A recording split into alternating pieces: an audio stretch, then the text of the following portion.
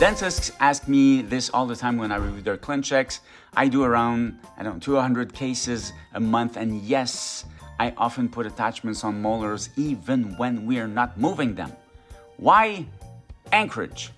Think of moving a heavy sofa in your living room. You never push the sofa without bracing one foot against something solid.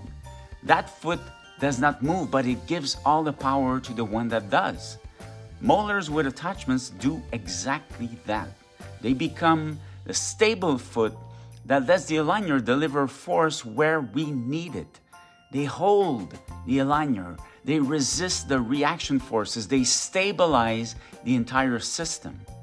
Clear aligner treatment is not only about the teeth you move. It's about the teeth you must secure so movement becomes predictable. So next time you look at your clean check, is there any molars that are unmovable? Do they have attachments?